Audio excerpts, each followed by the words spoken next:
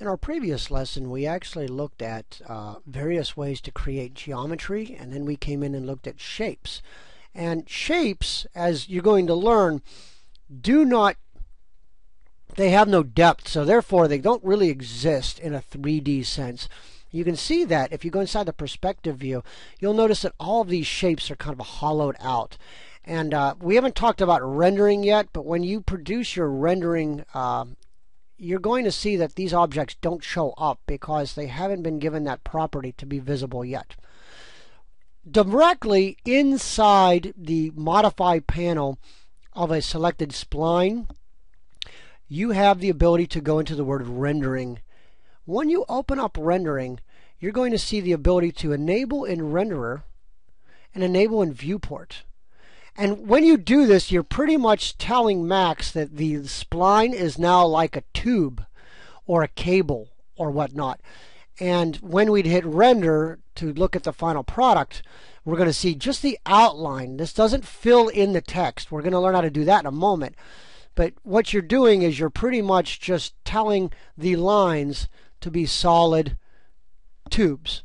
And you can adjust over here the thickness. Maybe you want it to be really thin, like a 0.25. The sides, maybe you want it like a 3. And by doing that, you're lowering the amount of geometry that's making up this object, which is always a good thing. You want to have the minimum amount of geometry at all times. But again, you're only doing like an outline. You're not filling this in. So I'm going to go back. I'm going to turn that off for now. And I'm back to my standard text here. And this is going to work for almost every object. We're going to go ahead and remove section out of the way. We're not going to work with that one. But I do want to show you the first of many modifiers. And a modifier is a specific task to apply to a shape or an object to modify it. And to keep it real simple, we'll start off here with the rectangle. And I'm kind of just floating in 3D space, but this can be done in any view. By selecting an object, I have the Modify tab, which is this blue bent pipe. I can go into what we call the modifier list. And the modifier list is a very long list of different manipulators that we can apply to this object to turn it 3D or do whatever. Now, some of them, in some cases, it's very blatant what they are. In other cases, you may have to experiment and you may not even see anything happen to it based off of what kind of geometry it is. Some modifiers are made for objects while others are made for shapes. That's going to be the toughest part. You can't just go out and you can't bend a shape because there's no depth to bend it in. So the very first modifier I'm going to show you, one of the most popular, is called extrude. And what extrude is going to do immediately when I click it is going to give this object a solid feature. Now, because I haven't defined how far to extrude, it's pretty much paper thin. But in the Modify panel now, you'll see that I have the original rectangle, and then in a layer form, I have the word extrude above it. I can turn off the extrude at any time by turning off the flashlight and the flash bulb, and that kind of tells me, what it looks like from the original shape.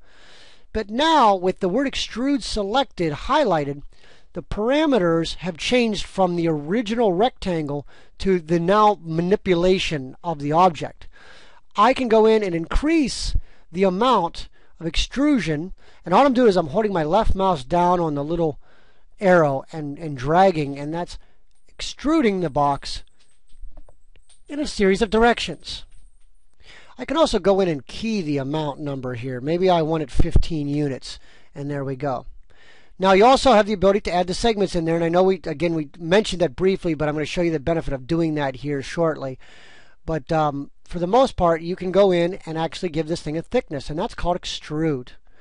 Now let's say we want to go back and change the original rectangle.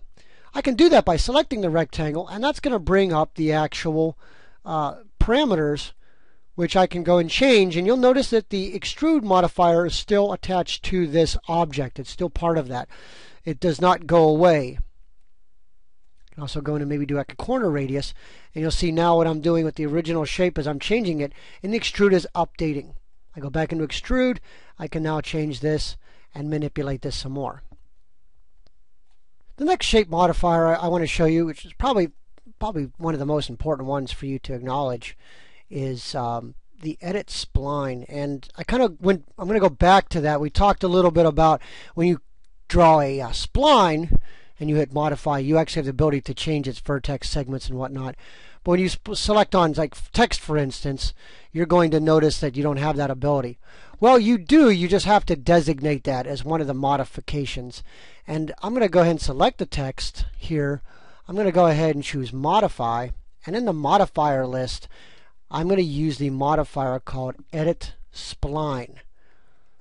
And when we use edit spline, we now have the ability to take any form of text or any shape at all and manipulate its original spline. So maybe I want to do something like this, where I want to do some abstract text, where I want to just kind of take the original text and kind of manipulate it some.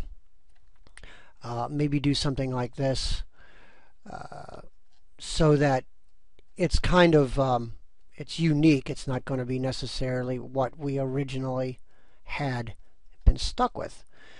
And maybe I'll even want to do something like this. So now I have the ability to go in and actually manipulate the text. And this is going to be one of your project options is 3D graffiti. And you will use this method to manipulate your 3D graffiti for a unique look. But now that we've actually went through and created a unique spline, we could extrude this text. All right, we can go and add more than one modifier on there. I could go in and do an extrude. And you'll notice when you apply a second extrusion to an object in your scene, it automatically inherits the previous extrusion amount. That's okay. We can go back and change that just by choosing modify and say, you know what, I only want my text to stick out a little bit. And extruded text it's pretty popular. But I'm going to show you a better way to do that. Now I'm going to go ahead to remove a modifier, and this works for any object or shape. I can right click on the layer and choose delete.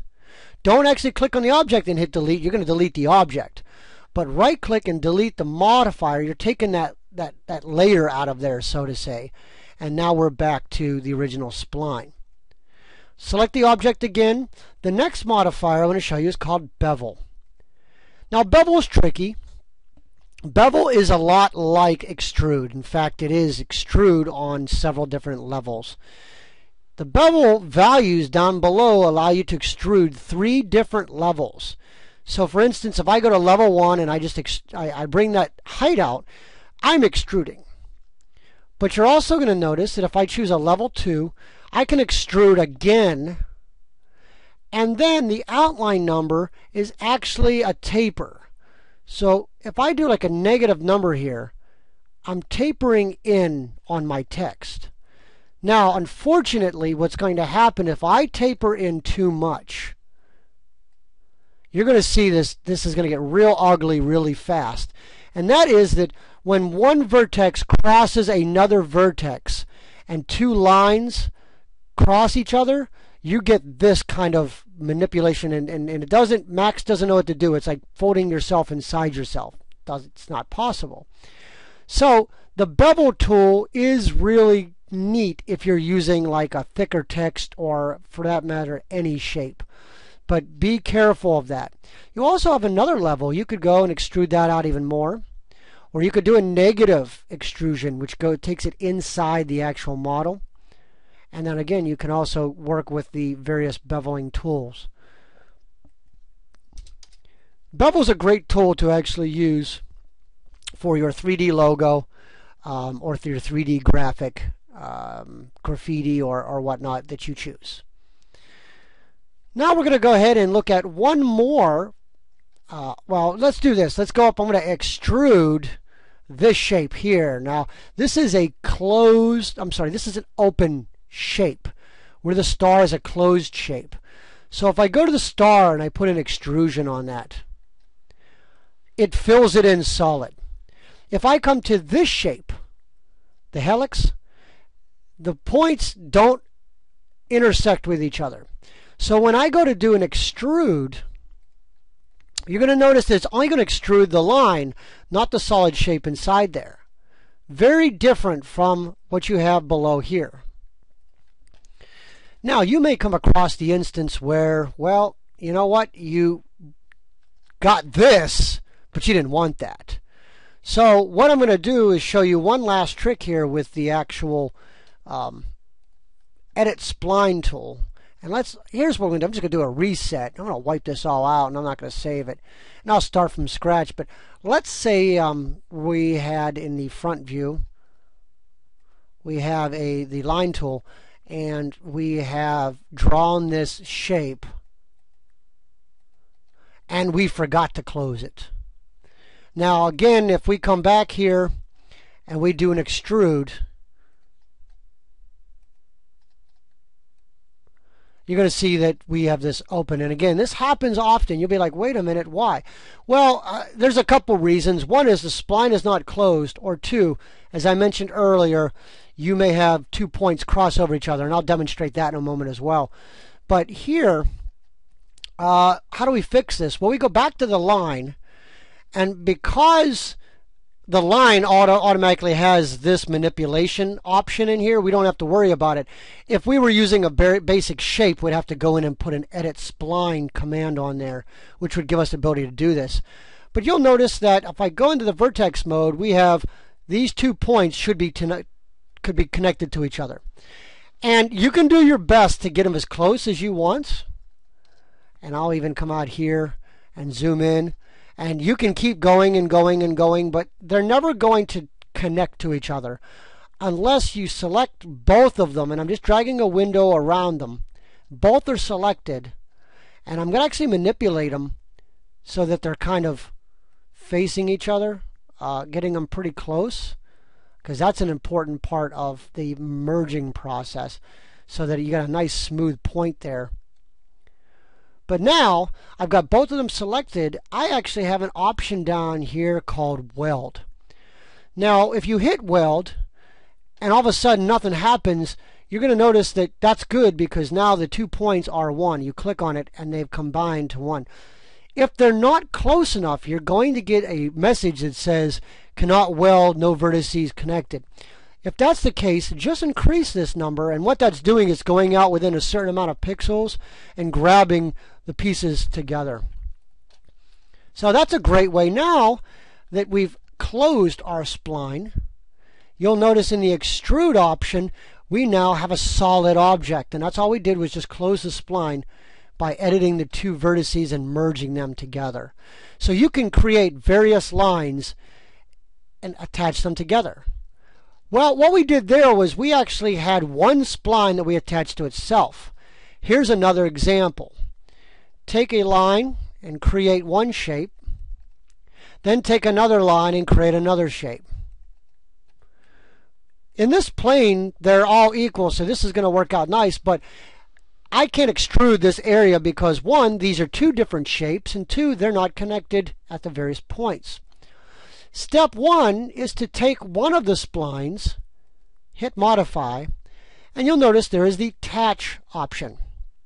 When you select Attach, you can hover over another line and attach the 2 lines together.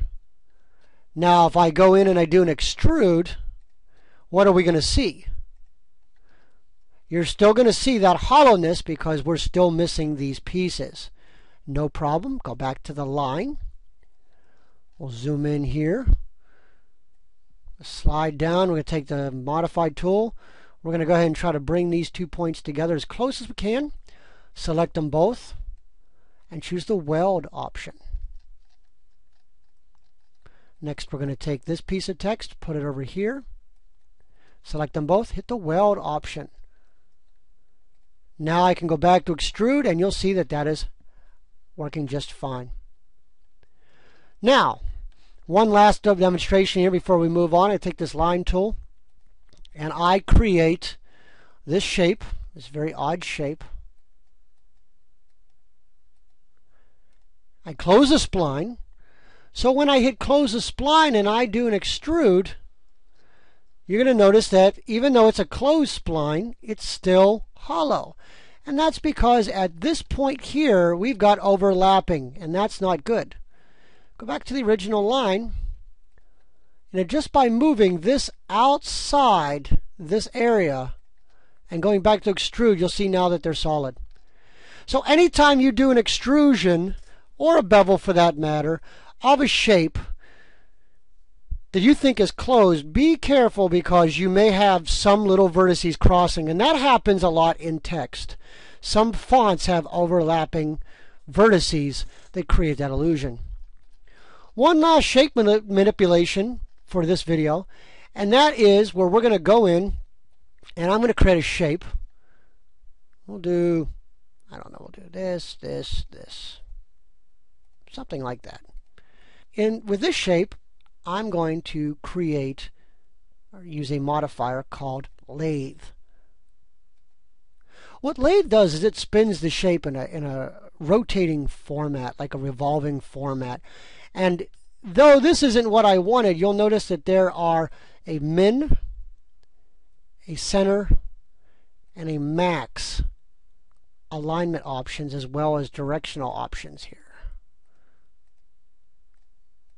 So you're going to get a lot of different abstract pieces, but that's kind of what I was shooting for there, was taking that shape and spinning it 360 degrees. What we've created here is just a mesh. And again, these faces, we'll talk about that in the future of how we can manipulate those faces. But we can also, with the lathe tool, we can choose a variety of different options here. We can cut the piece into a form. We can also mess with the different segments. One good way to use this tool is if you're doing an interior architectural project for a residential area. If you want to do like the spindles on a railing, you can draw a section view of that spindle and spin it. And that will be a good direction for you to go. So this is going to conclude this video, which is pretty much going to cover the basic modification of shapes. In your next video, we're going to look at using modifiers to manipulate geometry.